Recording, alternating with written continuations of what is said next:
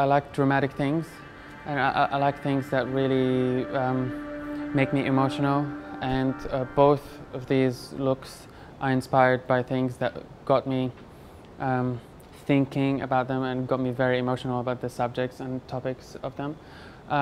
First, I'll talk to you about the yellow one, and this was part of my graduate collection, one of the dresses in my graduate collection, and it all started by when I went to the Francis Bacon retrospective at the Art Gallery of New South Wales last year. It's like dark, like in theme, but it was colourful at the same time, and I just loved his aesthetic and the way he worked through his process of painting and what he's inspired by.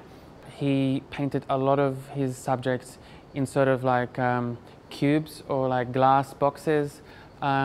So that's where I got the idea from, the sort of the lines of the glass boxes, so that's where I got the acrylic rod from.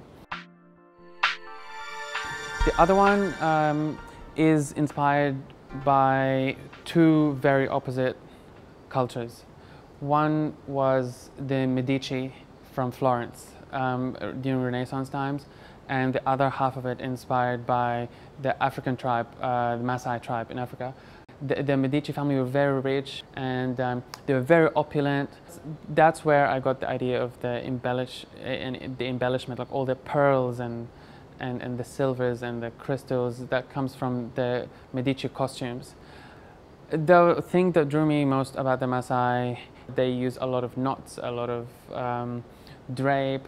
My drape, I did it in a way that is twisting to symbolize the tension and struggle that the women at the Maasai tribe used to go through.